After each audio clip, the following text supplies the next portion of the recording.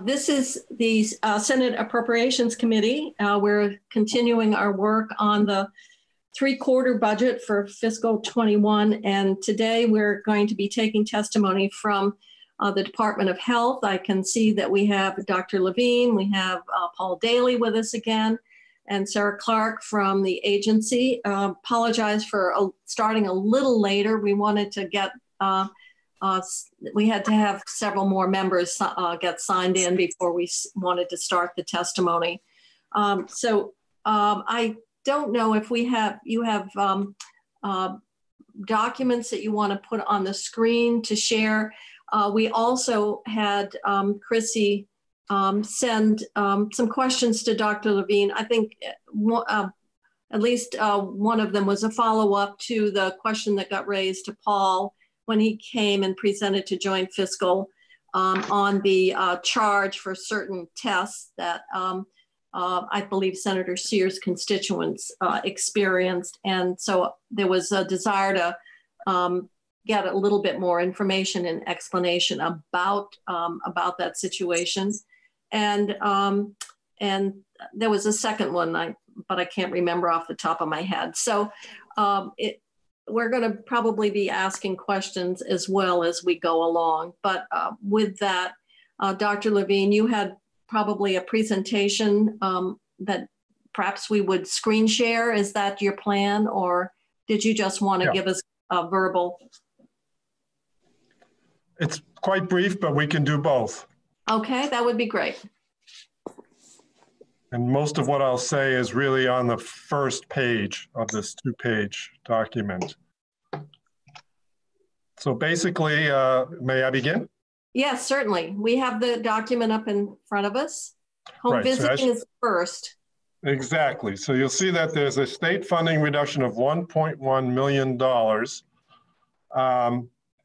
And most of this reduction, $850,000 to be exact, results from the delayed implementation of the expanded home visiting program. The purpose here is that we had originally envisioned the expansion would begin in July, and the fiscal year 21 cost would be $1 million in state funds. However, since we've been fully mobilized for the pandemic response since February, the planning on this project had to stop at that time. We now believe we'll be unable to begin the expanded program before the fourth quarter of fiscal year 21. So the restated budget just acknowledges this reality. It reduces our global commitment budget and our public health appropriation by $1.8 million.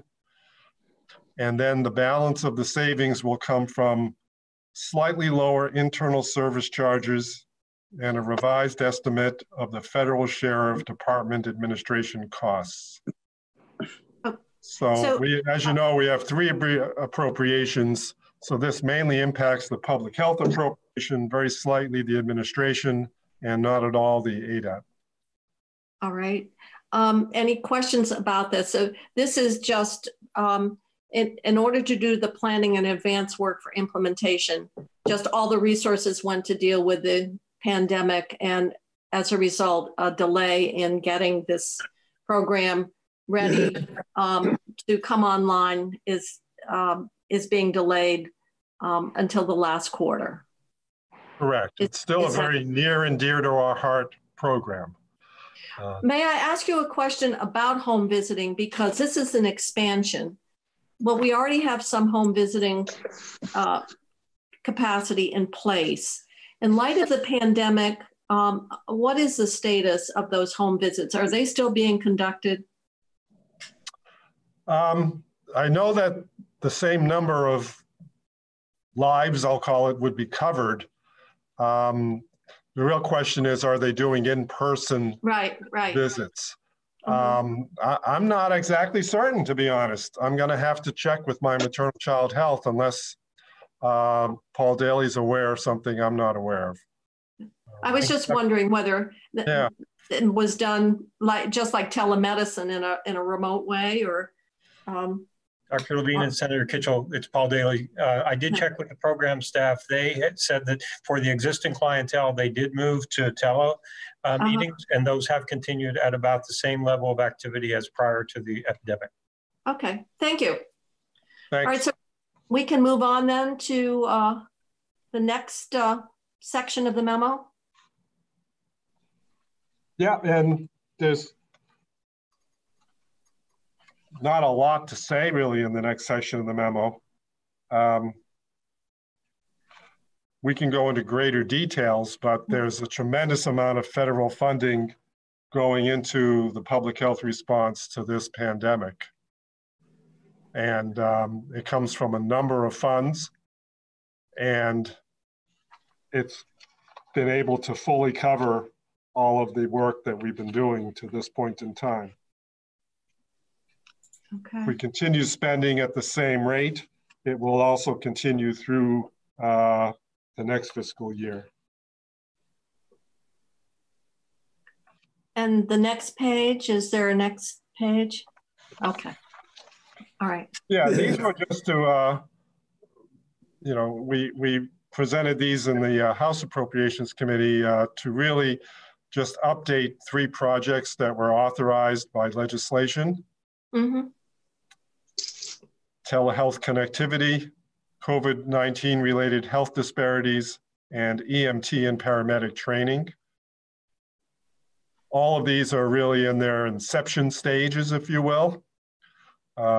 With the first one, the telehealth, working on a grant agreement with VPQHC for the project. On the second one, negotiating sub-grants. And on the third one with the EMTs, beginning to accept applications for tuition support. So these are all very early, but they are updates on prior legislation authorization for funds.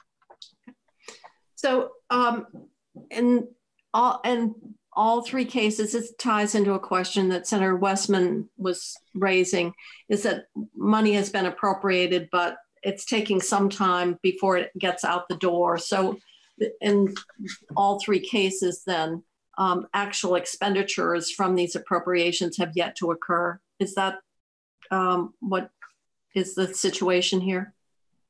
Senator Kitchell, it's Paul Daly. I can address that. That's true. No expenditures have been made, but all of the, because the legislation authorized it, all of the grants will be, they will reimburse costs that have been incurred since July 1st by the grantees. Okay. All right. Committee, questions of the commissioner? We might want to get into maybe using this as an opportunity for a more general discussion other than the specifics. It sounds like your budget per se is pretty straightforward. Mm-hmm. The one thing that I would raise that has been brought to our attention, and that is when we put together the hazard pay, which is being administered by the agency, we had the impression that salary adjustments had been made to all the identified employees who were provide at risk of exposure to the virus. And then we subsequently found out that the adjustments only had been made for employees done by Dale and mental health, but that the alcohol and substance abuse clinical staff that might be providing in-person and at risk, we had, by virtue of excluding the DAs from eligibility, excluded employees that did not get any salary adjustment from your department or from ADAP. I don't know whether that has been brought to your attention, Sarah. I know that that's not being administered by the health department. It's being done. I think someone from DEVA is on loan heading that up. Is that right? It's actually a secretary's office employee. Okay. So has that been brought to your attention that the ODAP funded alcohol, substance abuse staff out in the field that might be providing in-person services. I don't know how many, what to the extent to which it has been done in person that provided a higher risk of exposure. But I just wanted to ask the commissioner or Paul whether that situation has been brought to your attention in terms of those the positions funded for the services that come through ADAP. We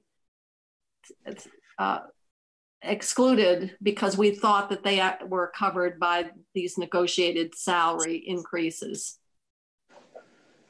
And does this ring a bell with anyone? Mm-hmm. Well, it's kind of appalling that the association would come to the department, would come to the that I don't even know the extent to which you have had ADAP funded employees through the designated agencies that have been providing in-person services. I think am I losing my committee? Have any of you heard this concern that Dale and mental health negotiated salary increases for hazard pay for selected employees?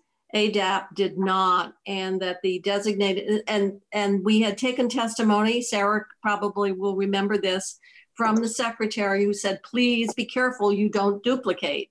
So we very specifically excluded employees of the designated agencies for that reason, because we had been told that these salary adjustments were being made. So I want to just bring to your attention that that exclusion of these clinicians has been brought to our attention, but I don't have a sense of how many or a definition of the need. And sounds like I haven't heard. I remember that conversation during our talks about the hazard pay bill. I don't remember a conversation about excluding people who might have. The question really was, how much time did they actually spend with clients or in person versus either remotely or by phone or whatever the other process. Yes. And that's where I'm getting a little bit confused.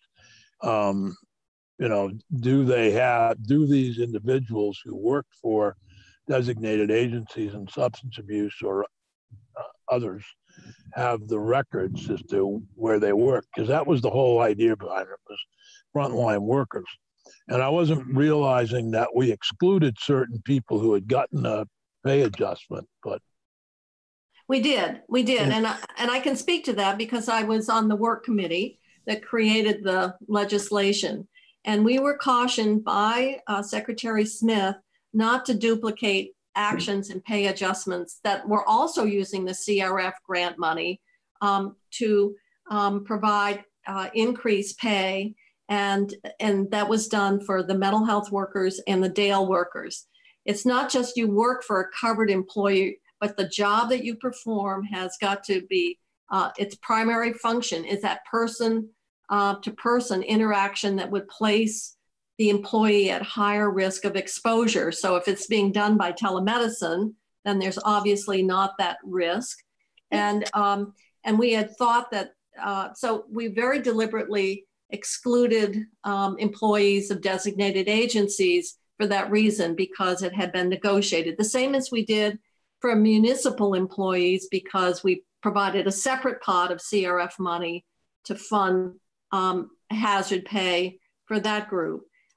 So I just bring it up, Paul and Dr. Levine, as something that has been brought forward to us. And I guess we need to have some more understanding of it, the extent to which in-person services were in fact provided by employees of the designated agencies.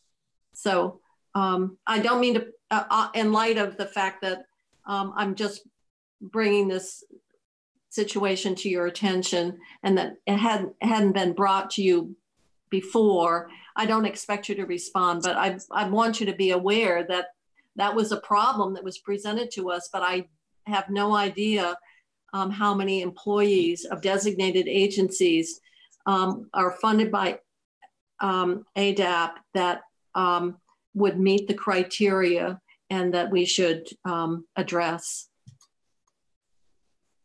So is that something that Dr. Levine or Paul should look into with? Well, we're going to need to, because we're putting together a technical correction, and we've found some other things that have to be addressed in that hazard pay program that have cropped up, obviously, in the course of implementation. And this was one. And so we're at this point trying to evaluate it and figure out how to deal with it through some kind of amendment to the bill language that we had. It was in the big healthcare bill, H965. We'll explore that for you within our ADAP section. That would be very helpful, because we're going to be working on those technical amendments and need to deal with some other corrections. So I'd appreciate any information that you can provide. Other questions? Senator Sears, shall we go to your question about the testing then? That was... I think the commissioner is fully answered to those of us in Bennington County the issue of the two forms of testing and the need, why we do it. The question that I don't have yet is why certain people are charged for testing and others are not. And it appears that in the Manchester case, there was a $65 per test charge. And then I heard that there are other places charging as much as $150 for a test. So I'd like to understand that there's nothing would inhibit people from getting the test more than knowing that they're going to get charged for it. And when I had a person who came to me and said, I called my doctor to try to get a test, and they told me I might have to pay. And I said, well, you should make sure that you call somebody else, because that's not my understanding. But so you want to respond to that, Dr. Levine, and clarify? It sounds like we've got two different tests here. And exactly. So we have the two different tests, one of which is the PCR, the kind of gold standard traditional test we do in our public health lab. And the other is the more novel antigen test, which is the one that Manchester Medical Center has been doing. The way the guidelines are currently written, the PCR test is covered completely, and the antigen test has not achieved that status yet. But aside from that, it's clear that the Manchester Medical Center's practice is to not accept Medicare or Medicaid. And even Blue Cross Blue Shield, they indicate they're still ironing out some issues or whatever. So that most people who would have gone there for one of their antigen tests would have been told they had to pay for it, just because of their practices alone with insurance. It remains to be seen, and I presume we will evolve in our looking at the antigen test as one that might very well be covered, but should be covered in a very specific manner in terms of the indications for when that test would be appropriate. And in the next week or two, we'll be coming out with a health alert notification, which will further describe the antigen test and its role in the scheme of testing for COVID-19. And that will help clarify for everybody exactly where we think it plays a role and what the appropriate indications are. I think at least in my experience with this down in Bennington County, a lot of people, because of quarantine requirements, were seeking a quick test that would give them a result almost immediately. And I don't know how long it takes now. I haven't had a test done recently, but we've heard stories that it takes from Senator Westman that it can take 4 to 6 days to get the results, depending upon where you are in the state. And so I think that's why people went to the Manchester clinic, because they wanted to get out of the quarantine situation and know quickly. But I don't know that for sure, but I know some people have gone that route. Yes. So this is probably not the test to be used for getting out of quarantine, because by definition, you're asymptomatic, and the test does not perform well with people who don't have symptoms. It's really meant for people in the first few days of having symptoms that are compatible with COVID-19. So that's the answer to that part. With regard to Senator Westman's larger issue, it really does vary across the state tremendously. Some hospitals have in-house platforms that they can run their own tests on that give results relatively quickly. Some don't. Some send to commercial labs. We're working with VAS and with the lab directors to try to determine the best way to increase testing capacity within hospitals that want to have it, because some don't even have it at all. And we want to make sure they have a diversity of platforms so we're not vulnerable to shortages in national supplies and things of that sort.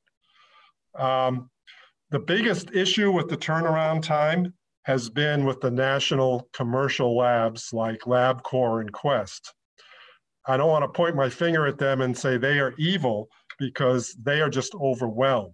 That's nothing to do with them as much as being overwhelmed, because when all of the states in the South and the West experienced their surges, they suddenly tried to get up to testing capacity where they should have been all along, but hadn't yet been.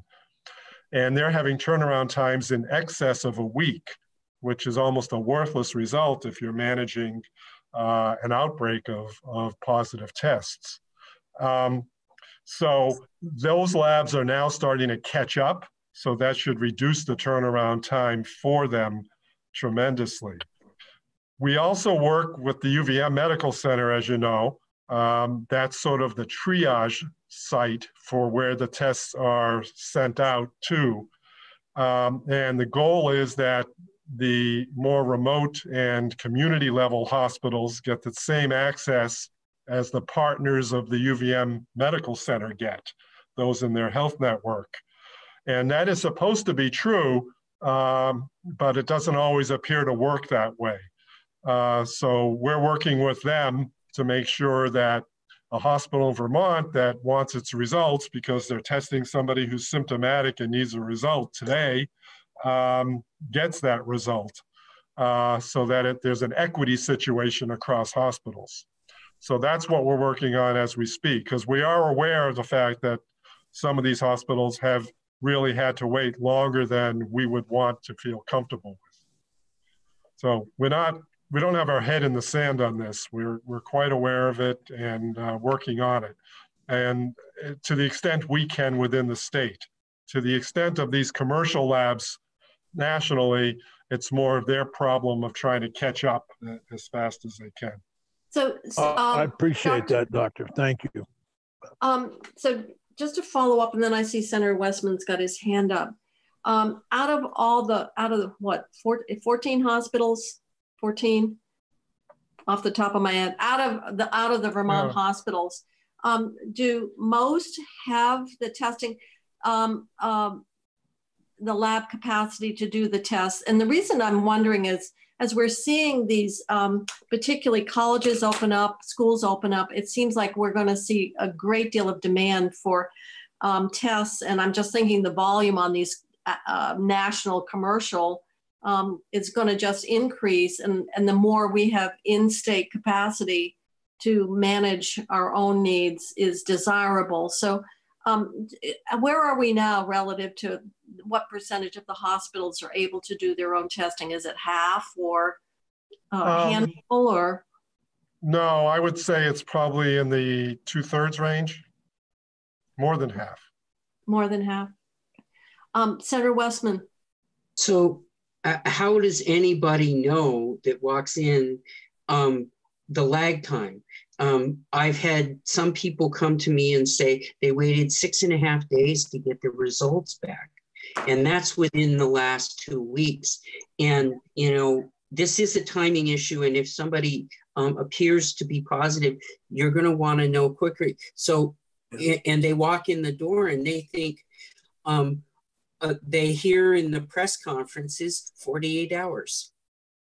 So if you're in the group of people that are symptomatic, you should expect 48 hours at the longest.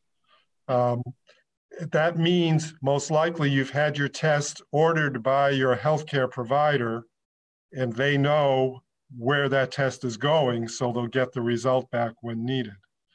If you're going to a pharmacy, or if you're going to a primary care practice that will take your sample because you have no symptoms and they don't have to worry about infection and all that, they may send it to a national lab, in which case you may find it 6 days. So usually the person ordering the test knows what they're getting into, because they know when they want the result quickly and when they don't need it quickly.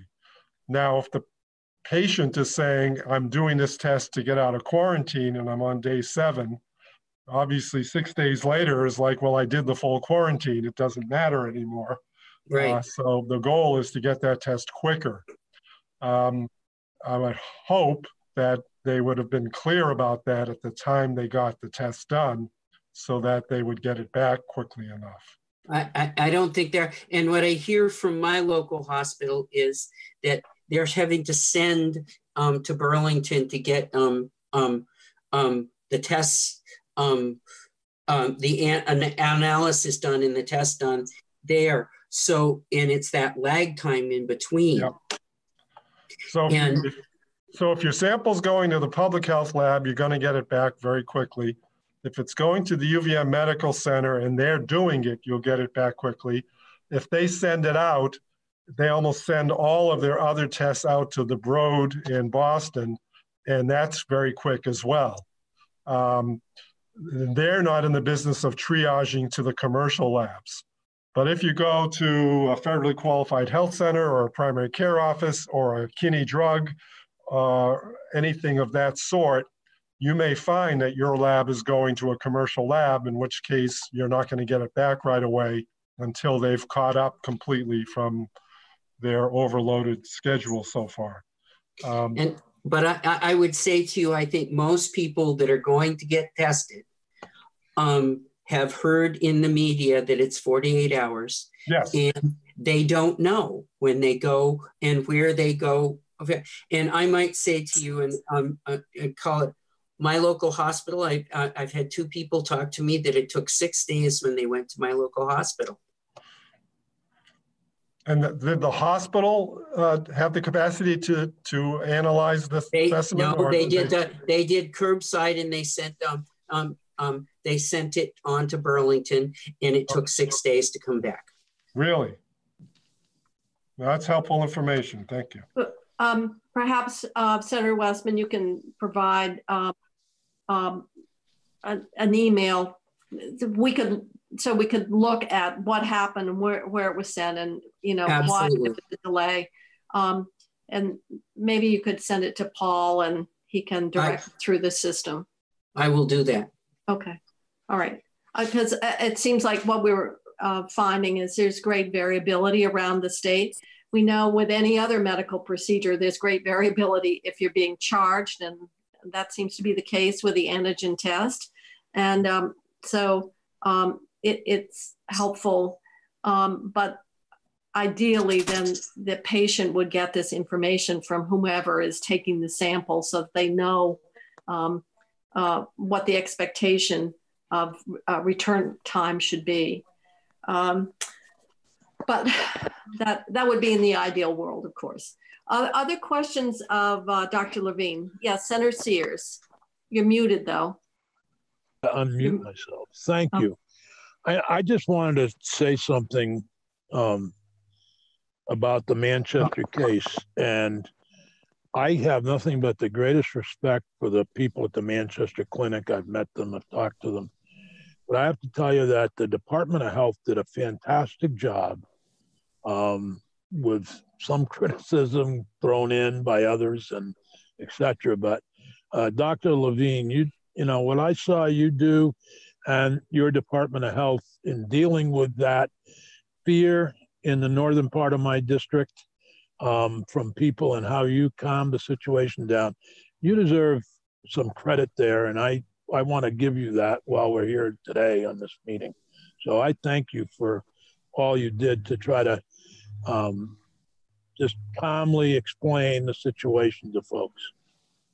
I appreciate that. You'll be hearing a little more about that in the near future, probably, because as you know, there was no major outbreak that we could determine. Right. Though we continue to get sporadic cases, that we expect that. Right. But the investigation from the FDA angle isn't going to show anything tremendously wrong with the machinery or anything of that sort. The problem was many of the businesses in that area chose to close once the news of an outbreak hit, and you know, interrupted the reopening process. And I just need to give you some credit for your calm manner, and you came in there and really did a great job. I think. Well, let me. Too often I'm quick to criticize administrators. Yeah, Senator Sears, we've made that observation. You've ever noticed that? Yeah, but I think we've always had a great relationship. You know, I don't know about always. Yeah, I am sure that the governor you have been incredibly valuable, and the governor is respecting and valuing the science and your recommendations. And when we heard from the legislative economist, he talked about actually, because we get into this dichotomy that, oh, it's too tight, you know, they're strangling the economy, and, you know, that national debate. But our economist said that by virtue of having the lowest infection rate, the lowest hospitalization rate, et cetera, that the management of the pandemic has had a beneficial impact on the Vermont economy, as opposed to starting up too soon, et cetera. And I know that we have lots of differences of opinion. In fact, there are some people out there, just like with anything else, saying it's too tight, it needs to be liberalized, et cetera. But I did think that you should know from the economic perspective, the approach and the advice that you've provided to the governor, which he obviously has taken very seriously, does have an economic benefit to us as well, based on what we heard from our economists. So I wanted to convey that as well. So it's not only just the public health, but it's, and I don't know about other legislators, but in my area, compliance with the mask requirement is just incredibly good. I can't even remember seeing anyone without a mask as I've gone either to the post office or to the local store. So I don't know what the compliance rate is statewide, but I would say, based on what I'm seeing, people in Vermont are taking the information that you're giving and the mandates and the advice very seriously. So I just hope that that's the case throughout the state. Thank you. I think we're finding from other countries in the world too that some of them are not getting the economic bang for the buck they anticipated because of the way they reopened, and hopefully some of them are doing as well as you describe our economists talking about Vermont's experience. Okay, Senator Starr.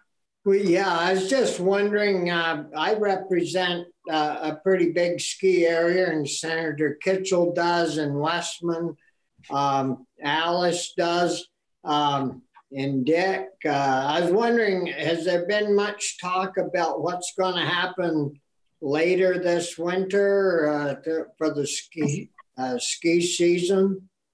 Yes, we have these meetings that are called restart meetings that happen several times a week, where literally every sector of state government, including public health, of course, is represented.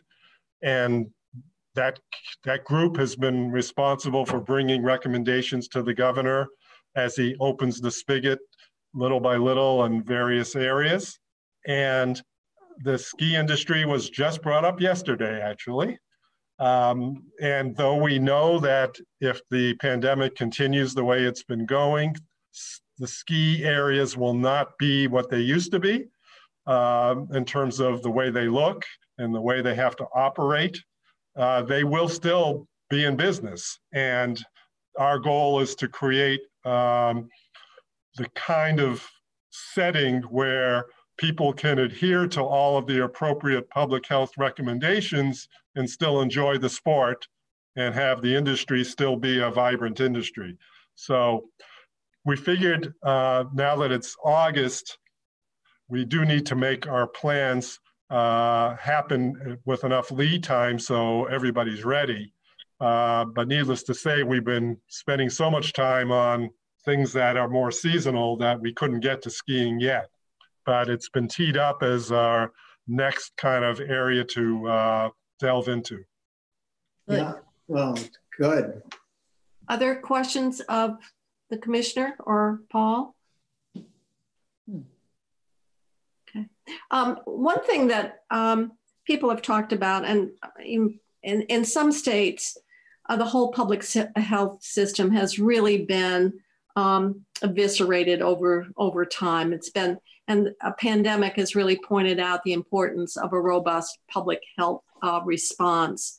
One of the, and it gets into some discussion that people are having, and that is how, as we're managing the crisis of the moment, how do we take this experience and the kinds of planning and the long-term systemic kind of changes that are going to be, that have been identified that really need to be made. Are you, when you're talking about future planning, I'm sure that the whole question about the role of public health, of the capacity of public health, how we can take this and really strengthen the work that our health department does is a topic of also discussion. Can you just give us a little sense of how, once we get through all the incredible pressure that you're dealing with now, how we take it and move forward in a way that gets us into a better place for the future? Yeah, so, it's the Trump administration gets fingers pointed at it all the time, and we should continue to do that. But it's really a whole host of administrations successively that have literally eviscerated the funding for public health in our nation. A fair amount of short-sightedness, not anticipating things that science has been talking about for decades. Even as simple as regular emergency responsiveness for public health, not a pandemic on this scale that happens once in a century, but even smaller things. We've had the warning flags go up with H1N1, with Zika, Ebola. None of them were sufficient, apparently, to get people's minds really functioning in a prevention public health mode. This one will finally do it, we hope, and start that process of returning the funding to public health that has been eroded away for so many years. Just the money that's being spent federally now to support our efforts in the pandemic tells a whole story by itself. But think if there had actually been an infrastructure already prepared for this in a much different way. that would have that would have been very telling as well. The fact of the matter is, our country spends a couple percent of its entire health budget on public health and prevention. All of the European countries spend in their teens percent, low and high teens, on public health and prevention. And their outcomes speak volumes because their outcomes are uniformly better than the United States, which spends tremendous amounts, much more than any of those countries, on health care, but not on health. So we have a lot to learn in a whole bunch of spheres, and this pandemic should hopefully turn out well, but also be a sort of flag that goes up that really people can look up to and say, we know what we need to do to protect our future and to become a healthier nation in general, not just guarding against these infectious diseases that will happen with more frequency, but guarding against a whole host of things that clearly we've not paid enough attention to over the years. So I think we're going to see a huge change in that. And, you know, it's a shame that certain parts of our structures, like the CDC, are being made to look evil and bad and, you know, part of a hoax or what have you, and certainly not well informed or providing cohesive and coherent messages to the public. Because the reality is, the rest of the world thinks the CDC is the preeminent public health structure that exists. So we have a little work to do in the right direction, but I am fairly optimistic about this message getting out there and people understanding where they should put their investments. Senator McCormick, you have a blue hand up. Yeah, thanks. Commissioner, I want to echo the compliments everyone's been paying you. It's going back to when you were regularly testifying to health and welfare. We were impressed with your work. The state has delegated to local school districts the questions of how to provide for safe reopening of the schools. So I know that this is actually not your mandate now. It's the local districts. But are you confident in what you're hearing and seeing coming from local school districts? Yeah, so, you know, we are pretty much linked at the hip with the Agency of Education. You know, they didn't even dare figure out what kind of instructional apparatus needed to be set up around the state until the health guidance was furnished to them. So I'm very confident about schools' ability to adhere to the health guidance. The health guidance is very broad. Obviously, it's not just disinfection and sanitization and proper cleaning protocols, but it's also how far apart the kids have to sit. Do they have to wear masks? It's also what happens if somebody comes to school sick? What do you do about that? It also is what happens if somebody actually has COVID? Do you close the school? Do you close the class? How do you respond to that? So it's a very broad health guidance. How do you operate a school bus in this era?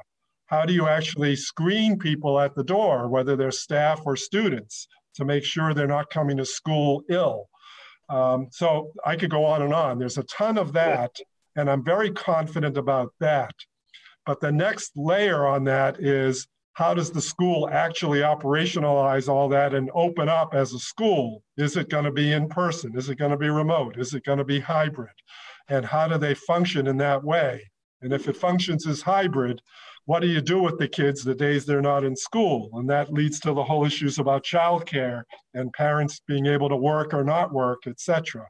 So it's a very, very complex set of variables and circumstances. But I'm pretty confident, to be honest, about our ability to operationalize it from the health angle, for sure. I don't think that's problematic. I think the most problematic thing is, do we have the staff in the school to pull it off? Because even though we are the lowest state for new cases and our lowest test positivity rate, we still have a lot of anxiety, understandable anxiety amongst educators, amongst school bus drivers, amongst staff, custodial staff, what have you in the schools, administrative staff. They all have their own sets of concerns. And some of those concerns might mean that they can't be present in the educational setting. So do we have the staff to pull it off is a bigger issue to me than any of the mechanics of it, if you will. So there are still unanswered questions. Yes. Yeah, so Secretary French is still awaiting all of the school districts' response to how they're opening. He had more than half of them the last time I heard from him. So he's awaiting just what kind of instructional plans do they have. And then he's also awaiting what are their staffing realities. Do they have staffing? Do they not have staffing, etc.? I'm hearing from reopening skeptics who say that they're not sure we can keep the kids' shoes tied safely or get their runny noses wiped safely. I mean, how do we answer that? Yeah, I'm not so worried about those things, to be honest, because generally the physical distancing and the masking requirements are going to allow people to feel much more comfortable about the kinds of interactions with the younger kids that need to happen. My daughter actually teaches outside of Vermont in a place that has no business having their schools open because their positivity rate's higher. But she only has a few people in the class and then a whole bunch in the hybrid mode. And she's been able to feel comfortable about keeping away from the kids, but also responding when she needs to respond, because that's a very short duration interaction and works out. One last question, if I may. Okay. If you're confident in the protocols for reopening the schools, could we borrow those protocols and use them to reopen the State House? Oh, there's much of them that you could do, actually, absolutely. However, the question is, just like telework in all of state government, is when is there the absolute necessity to be in person versus it's just nicer to be in person because you're used to it and you can connect with people differently than when you do it the way we're doing it now. So I think it's more legislators determining how critical the in-person environment is to accomplishing their work. And if it can't be accomplished in the ways that we're now learning how to use more and more technologically. Thank you. Very helpful. Senator Starr, you've got the last question. I'm looking at the clock. Yeah, I was just wondering, in the protocols, like for bus students, is the bus driver going to have a way to take the temperature of children as they get on the bus, or is that going to be done when the children get to school? But I would think that the sooner something wrong is detected, the easier it would be to fix it. Great point. And I think originally a lot of people thought that the bus would be the best place for that to happen, nip it in the bud if it shouldn't happen, send the student home right at that point. However, that was putting a lot on the staff that would be available at the level of the bus, and probably more than they could bargain for. So the consensus was it was still going to be better off done at the front door of the school. It was just one of those reality test things that logistically wasn't going to be able to work well at the level of the door of the bus. Yeah, thank you. You guys are doing a great job. Keep it up. Thank you. Other questions of the commissioner or money questions of Paul? If not, if something comes up, of course, we will be in touch and appreciate the information that you've provided to us. A lot of it is beyond the money, but it's really talking about well, in fact, what our state resources are doing for us. So we appreciate everything. And I see now we have Commissioner Baker, and we're going to move on to corrections, which also has its own COVID-related demands, I guess, or problems that they're managing as well. So thank you very much, Dr. Levine. And at this point, we're going to move on to the Department of Corrections and their budget. Thank you. I think perhaps do we have, and we have Matt D'Agostino. Welcome back, Matt. Thank you, Senator. Well, your chair didn't even get cold, which I'm sure people are happy about. It's the best phone call I've received, Senator, since I've been at corrections. Yeah, when he called me to ask if he could come back. My question of you, Commissioner, I thought you said your wife was adamant that you would only be like a 90-day. Now, I've lost track of time, but did you negotiate a reprieve? I don't know. I celebrated my 45th wedding anniversary last Sunday, so I don't know what that says, but I'm still home, so. Well, we're glad you're home and we're glad you're still on the job. So do you have a document that you want to screen share, or how did you want to present? Oh, I see it. Okay, we have your ups and downs sheet here. Matt's going to take the lead, Senator, and then I'll help answer questions. Okay, we probably want to have a little more discussion in terms of what you're budgeting for out-of-state beds. I know Understood. That originally they're lower, and that gets into justice reinvestment questions. So we'll start with this sheet and then work through. Matt, as you know, this committee does not usually go line by line. We really want to look at the, sort of the bigger things. We know that some of the internal service charges are going to go down simply because of the rate that was adjusted. So I just want to let you know that we don't expect, nor will you keep everybody's attention if you attempt to deal with the $47 or whatever there might be on some line. And it doesn't look like there's many changes here. Certainly no, correct, Senator. There's only 3 appropriations where we have changes, and we can start with the parole board. It's a very small adjustment. It's a travel reduction. That's, unless anyone has questions, we could move on to correctional services and out of state, where I think the interest probably will be. Okay. Is that fine with the committee? Yeah. All right. Senator Sears, you okay with that? Senator Sears? Yes. Go for a swim? Yeah. No, I wish I had. Okay, we're now on to the correctional. This is correctional education next. Actually, I want to go back to that because the governor is still proposing to move Community High School of Vermont into the education fund. That's correct. That's correct. This wasn't changed from the original 21 budget proposal. So that proposal is still there. It is. Okay. And that would be a total of almost 3.5 million. Yeah. All right. Well, we've had a lot of discussion about that.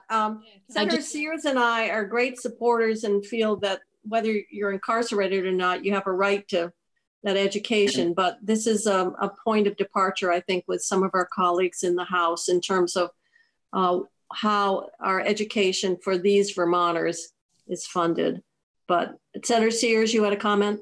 Well, I have a question, I guess. In prior times that we put the funding into the ed fund, we provided general fund to cover that funding so that it wasn't actually impacting the property taxpayer. In this case, you're not moving any general fund over to the ed fund. Am I correct? That's the way it looks to me. Yeah, Matt. I believe so, Senator Sears. When this proposal was originally included with the 21 budget, it was, I believe there was a tax revenue, it may have been a sales tax revenue that was being redirected to ed fund, I believe, which was an increase to ed fund at the time. And I believe that was the the logic behind this. I think was Keno. The original proposal had two pieces moved to the Ed Fund. One was about $2 million of childcare, and the other was Community High School of Vermont.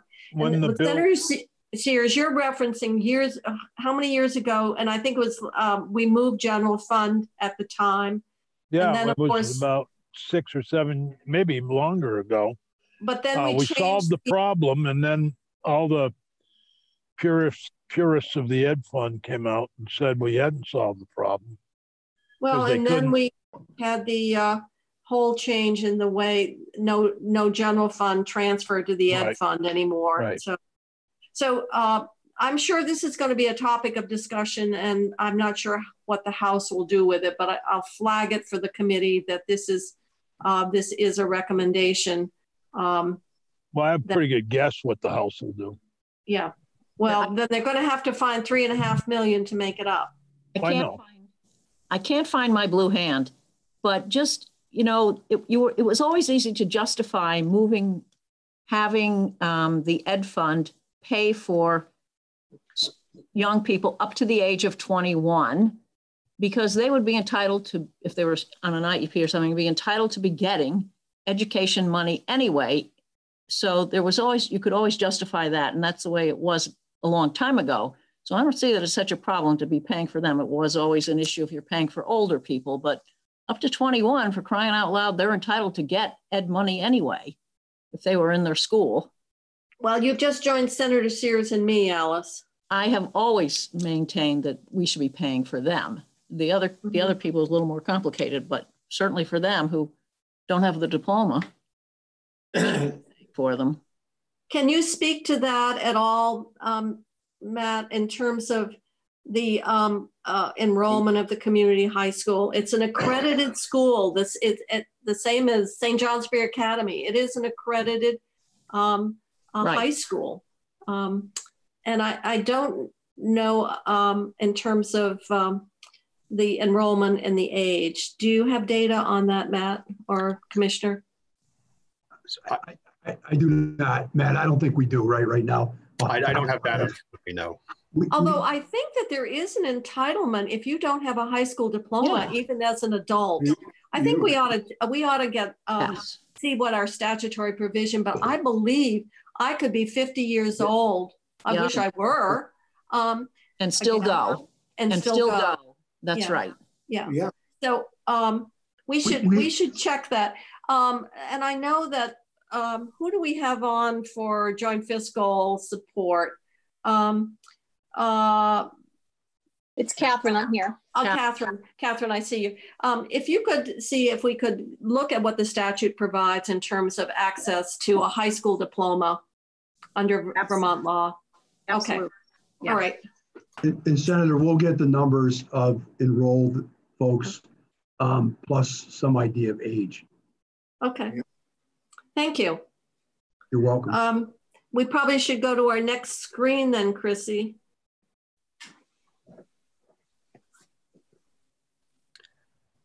So in correctional services, the first two lines are offsetting that $1,860,000 expense. And it's this is just a technical adjustment. The 30 new correctional officer positions that were created in the FY19 budget bill, sorry, the FY20 budget bill. There were no position numbers when the FY21 budget was put together. So even though there's no cost, the positions are offset by the savings from having the additional positions. We just put the technical adjustment in to show those 30 positions until we can actually include them in the Vantage system. Senator Sears, you understand all that? I'm not sure I just got it all. You put them in and you took them out? So the positions were not, didn't require additional funding. They're going to be funded through savings in overtime, vacancy, and okay, all right, I understand. Okay, so they were already in the base. It's just that we would get full-time classified positions, and the expenditures that we were making for overtime and temps, et cetera, would be available to support those classified positions. But and the status of those positions still are that they're under recruitment? They are vacant. We are not at that point of filling those. Okay, because you don't have the position numbers or? It's just that we haven't filled our vacancies that exist yet to get to those 30, if that makes sense. See.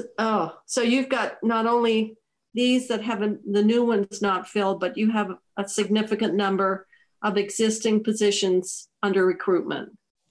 Correct. Yikes. Oh. We have 14 in the academy right now. And I can get you the number of what that would leave for corrections officers vacancies. I don't have it right here in front of me, but I can get it for you. Okay. That would be helpful. Senator Sears, do you have any questions? No, I just sighed. I mean, it's an ongoing problem that exasperates the situation. I know. People are working 12-hour shifts, if not more. And it's, they're getting burned out, and it just exasperates the situation. And it's a tough job, especially with COVID. Yeah.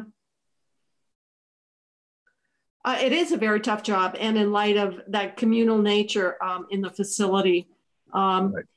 And I know that hazard pay, higher pay had been negotiated for those positions. But even that, I mean, I can understand family being very concerned seeing a family member going off to work in a facility like that. And particularly when you hear about like things at Marble Valley or St. Jay or whatever, and people coming back from Mississippi. So I don't envy the commissioner. No. Okay.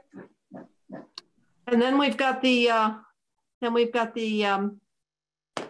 COVID pandemic cost, and that would be the CRF money that has come to the department, and it shows it in that column.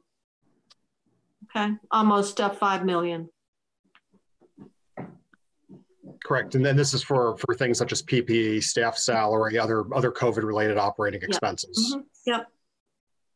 And I'm sorry, I think I had missed the health services contract. There's savings there of 1.35 million, or sorry, 1.75 million.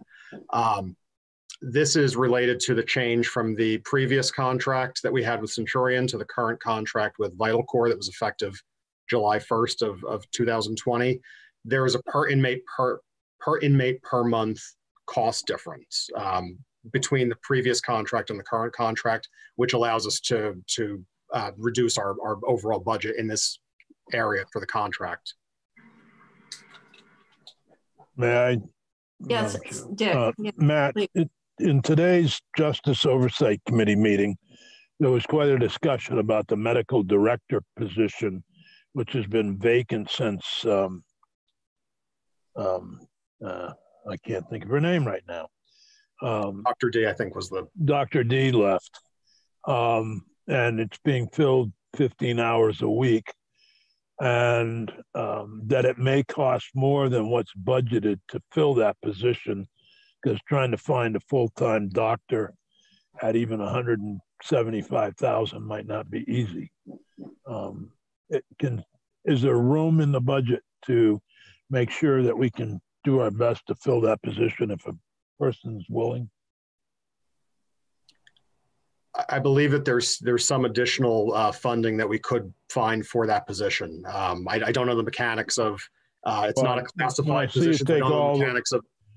When you take the 1.75 savings and you still have that important position vacant, I think everybody agrees that, it'd be ideal to have full-time, but right now I think you have 15 hours from a doctor that you're borrowing from someplace else. From Diva.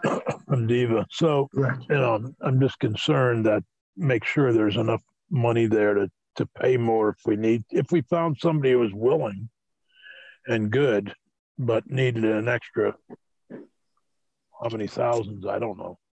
So Senator, after the hearing this morning, Matt and I communicated, and, I think if it's a $10,000, $15,000 bump, we could manage that within the budget.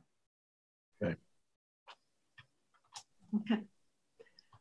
Seems like in light of everything, it's a pretty critical position. So good luck. But recruitment, I'm sure, is Well, as I said this morning, Senator, as I said in Joint Justice this morning, since I've been here, we've been trying to fill it. I've actively participated in that. I've talked to ex-CEOs from hospitals, and it is not, we've interviewed one person. It just wasn't even a doc. It wasn't the right fit. It's very difficult to find someone to fill that position. Yeah. Okay, thank you. Any other connecting points from this morning's meeting, Dick? Not on this area. Shall we go down to the next section then? A lot of this internal service funds, which you don't need to go through because we know that those all got adjusted 5% general fund. So I believe,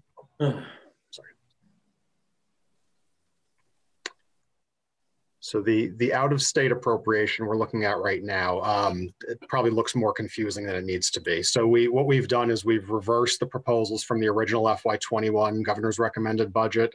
So the first 5 lines effectively reverse the various increases and decreases in general fund for proposals related to that. We, at this point, are unable to increase the U.S. Marshal beds or consider any increase from a per diem cost change, at least until the pandemic is through. It would be prudent to not be trying to add beds or increase the cost of those beds. So our budget proposal is a reduction of the appropriation from the original 225 beds by 19 to 206 beds. And that's that bottom line, the $586,000 reduction. And we have how many right now that we're? As of today, there's 219 beds being used. Here's where it gets complicated.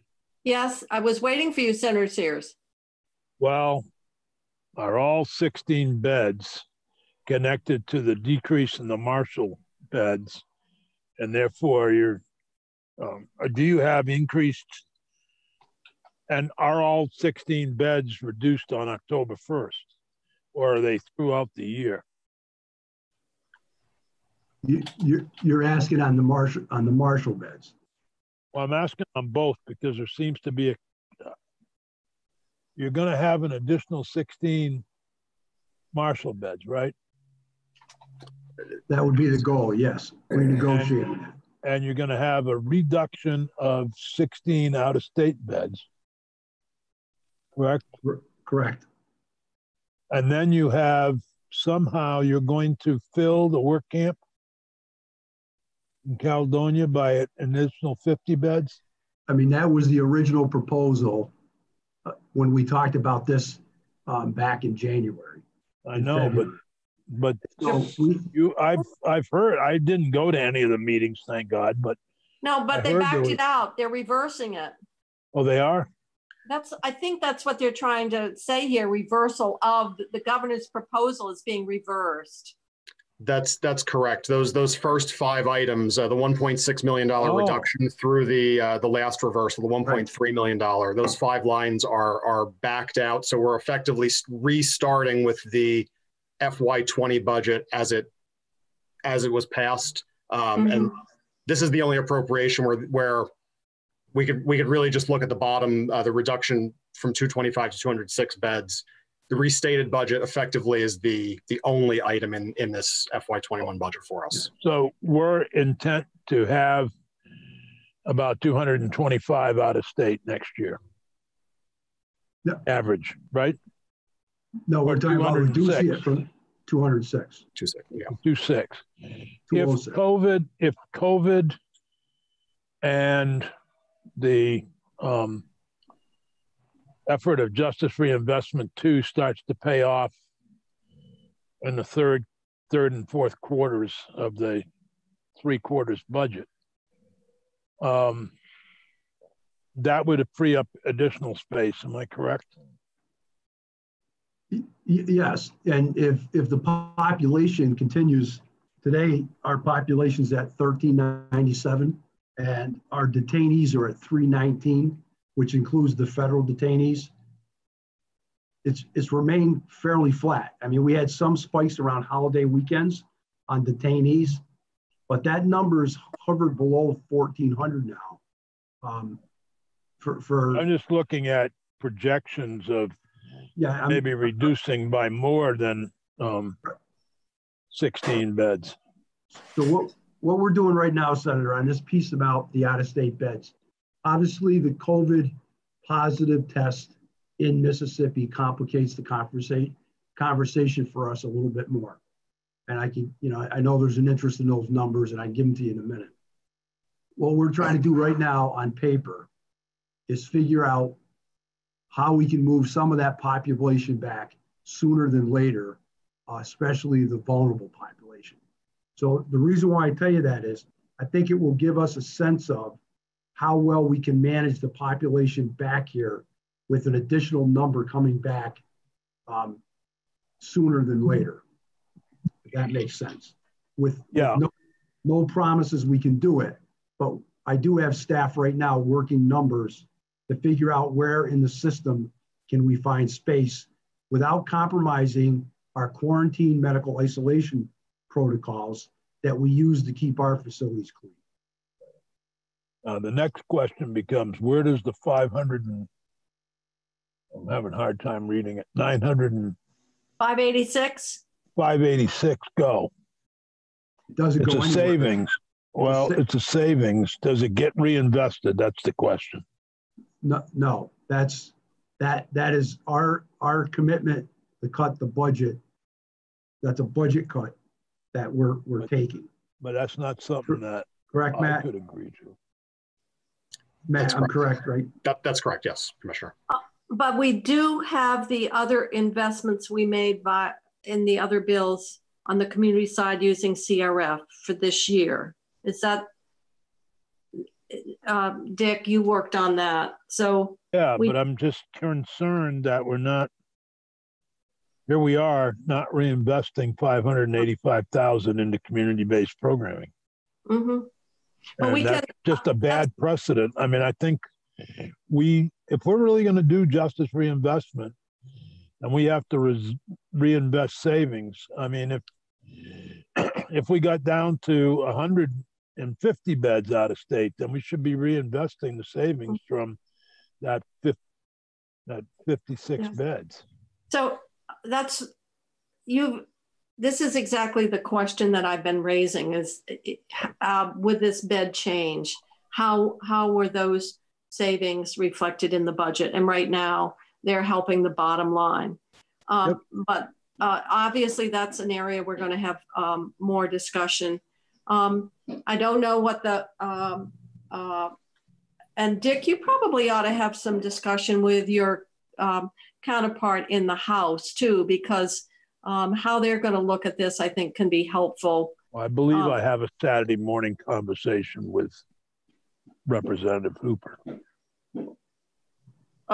Is she your? I didn't think she did the corrections. I thought that was Chip Conquest who had corrections. Representative Hooper has us, Senator. Oh, she does? Okay. She wouldn't give them up. Less than it changed. Okay. She wouldn't give up the corrections. And the only thing that we can do is look at the other governor's proposal of where he wants to increase spending. He's got a couple of initiatives, and we may want to set priorities in terms of ultimately the budget. So we can talk about that a bit more. Well, I'm concerned. It's not a huge amount of money. I am concerned about the precedent it sets. After passing Justice Reinvestment 2, the first opportunity of reductions in beds from out of state are going to to reduce the bottom line. And that's a concern about a precedent. And clearly, we can follow what Kansas did and have a mess and then blame everybody that justice reinvestment didn't work. But if you don't reinvest, you don't get the benefits. All right. Well, there are a couple of proposed areas of increase, and we'll just have to set our own priorities on this. One is The governor is again proposing exemption of military retirement, and that carries, that has cost implications, and the other was the downtown tax credit. Those are two that I can remember off the top of my head. So we just have to look at that,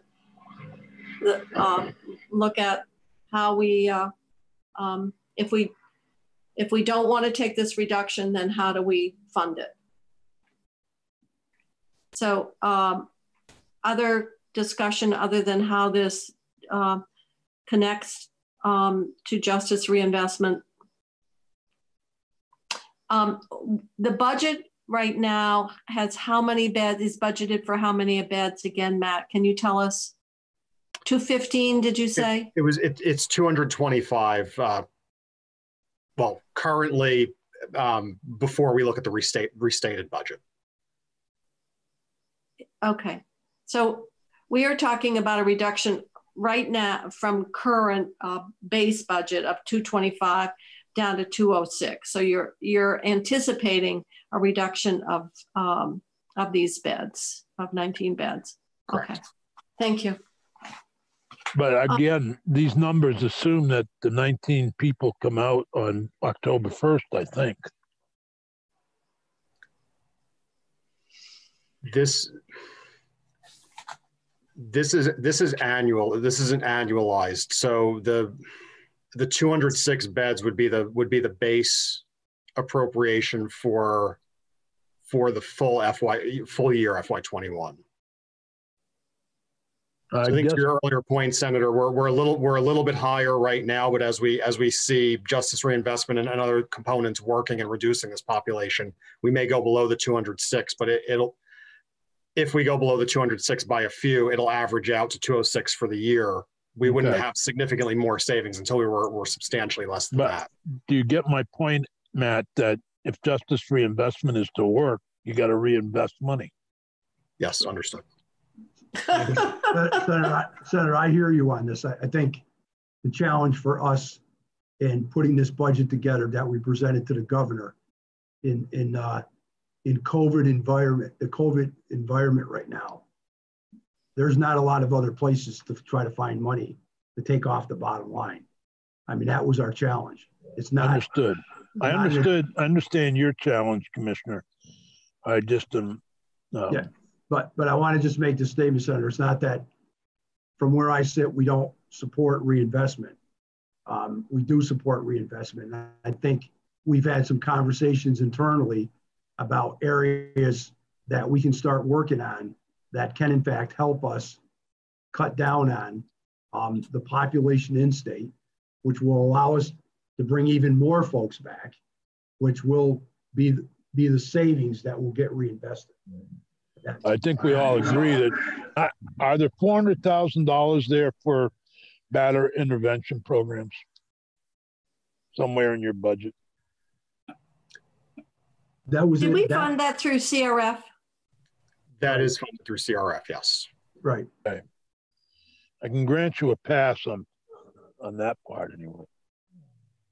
That's an important community investment. And the other seems one, to get, Dick, you put together, and we can look at it again because it's hard to remember. It was what, $1.5 million, $2 million like that, yes, for pieces that we funded in a prior. We've done so many budgets and bills this year; it's hard to keep them all straight. Yeah, if somebody can just get us back that information. Yeah. So if Catherine could, from the joint fiscal perspective, just give us that package that we already funded to support this first year of justice reinvestment, that would help, I think, refresh Makes things a little easier to swallow. Yes, I will track it down and get it for you. All right, thank you. Senator, a couple other points. I think just I wasn't aware that money, I thought that money came out because I'm getting confused on skinny budget, total fiscal 21 budget, number one. Number two, we are, through savings that we can find, also working on what I briefed you on focused deterrence with Professor Kennedy from John Jay, focused on the high-risk domestic violence folks. which is the focus on supervision in the community to cut down on, especially in furlough situations, in probation situations, to cut down on reentries into the system. I'm hopeful that as we get through this, moving into this fiscal year, that we're going to start seeing that work start to pay off.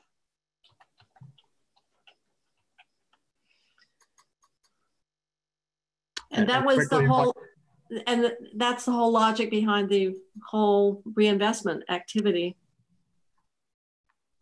Quickly, if I may, I apologize. I may have misspoken about the batterer intervention. We had 327,000 in CRF that was going to the network against domestic violence.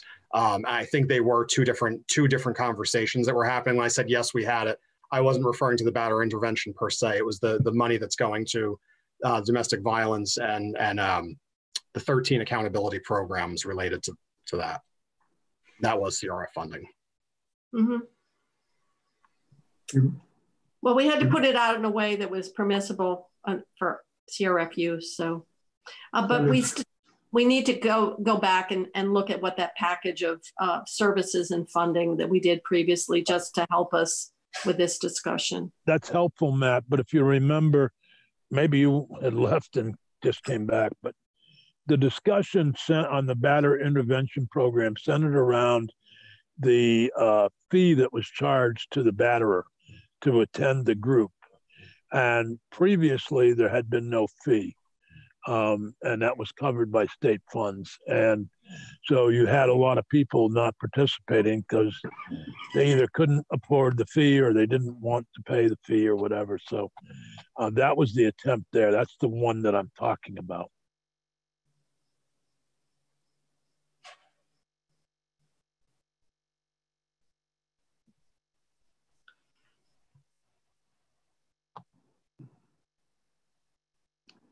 Matt, you're looking at. Is that a question, Dick, or everybody's kind of looking at the question is that at one point, back when we were in the building, I think, we had discussions about the $400,000. I think we were all in agreement that what had happened and transpired in the previous administration, shifting the cost to a pay-as-you-go for batterer intervention wasn't working, and that we needed to fund it. And a lot of good programs dropped out because they didn't want to collect or couldn't collect from the participants. That's the $400,000 I was talking about. So I don't believe that did make it to our budget. I apologize. I wasn't present for those conversations. I think they did happen. Yeah, no, I know. It's not. So why don't we put that on as something to get more information on? Please. Certainly. Okay. But Senator, we may be talking about the same thing in the CFR money. I'll work this out with Matt. In my conversations with Karen, I just got to recover that conversation in my mind. But we may be that may be the CFR money, but we'll have to work with Matt on this. Okay. Other comments or questions? Other committee members? I only got this sheet. Glad to see you're all still here. Okay, Senator Westman, you have nothing. Senator Ash, you're on but muted. I'll just say that I can respect that they have to take their orders from the fifth floor, but it cannot be called justice reinvestment if we do not reinvest the money.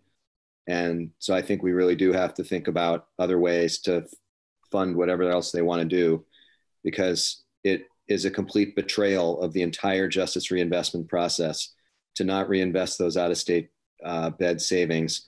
And we just received the letter today saying that they're following up with the phase 2 of justice reinvestment. And I don't know what message it sends to them if we're immediately walking away from the first steps.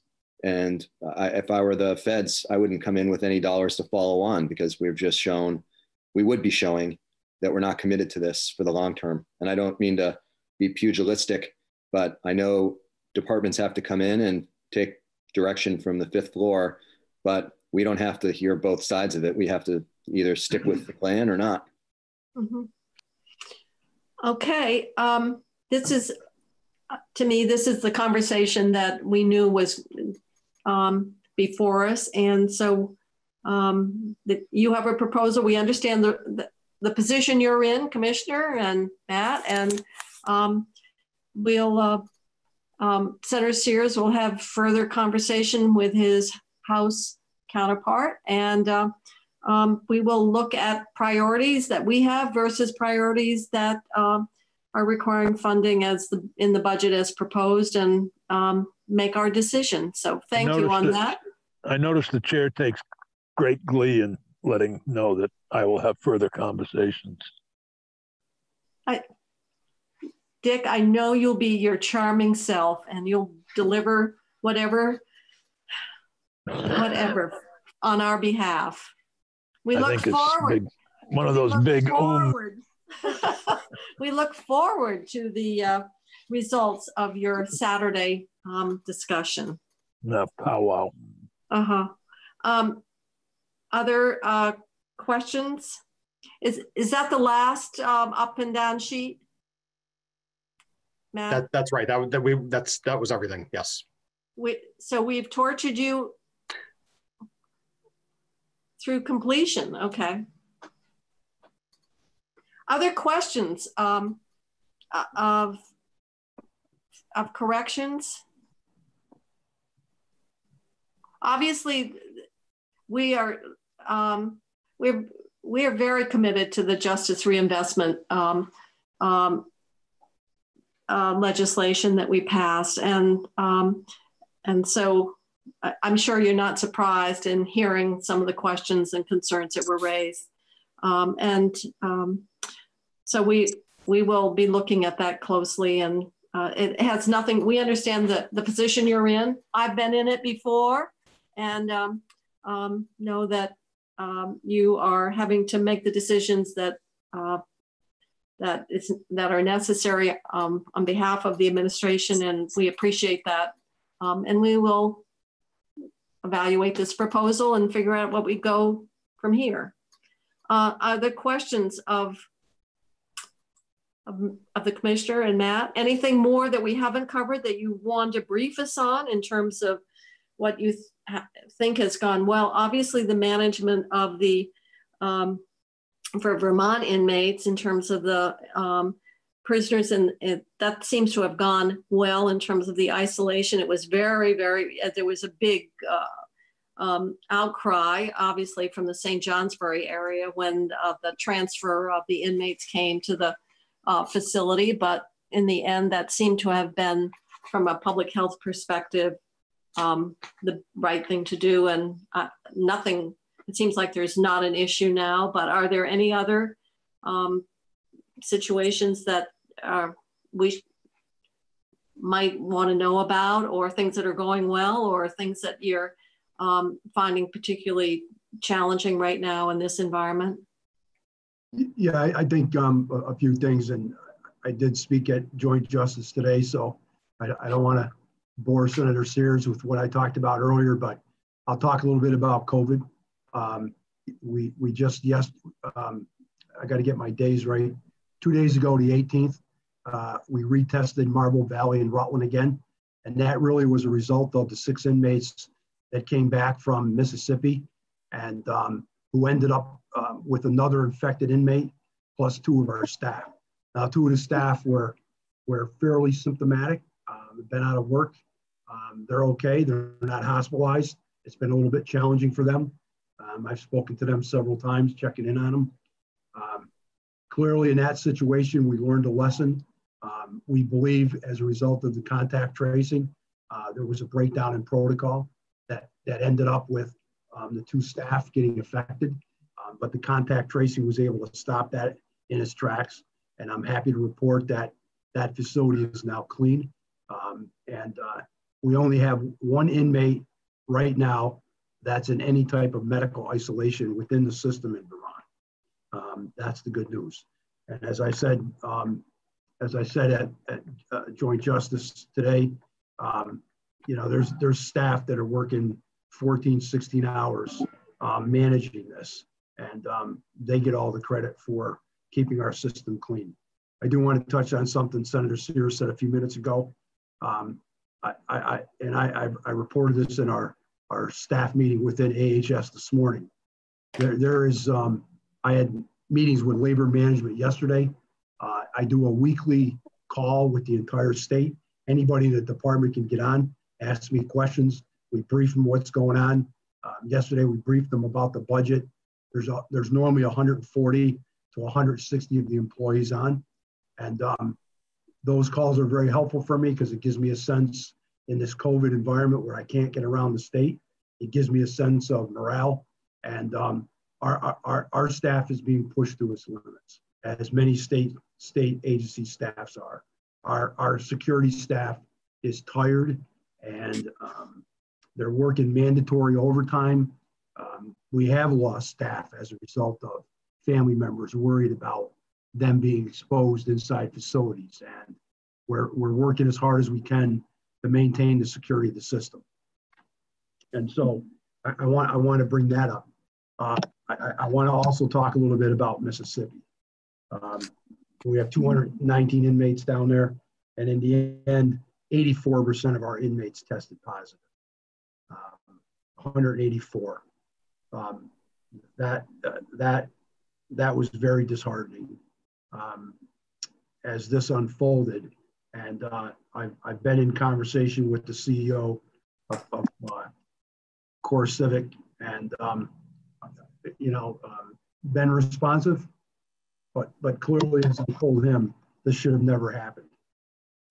The challenge in Mississippi is that the county that the facility sits in leads the country. It's the 10th county in the state for community spread. And so I have another conversation with the CEO tonight about some other points that we would like to see them do. And we're hoping to have staff back on the ground in Mississippi next week to make sure that the protocols we're insisting on are being followed. Now, the good news out of the bad news is that out of that 184 that were positive, there's only one that remains in the infirmary. We had 4 there at one point, and they've been moved back into medical recovery.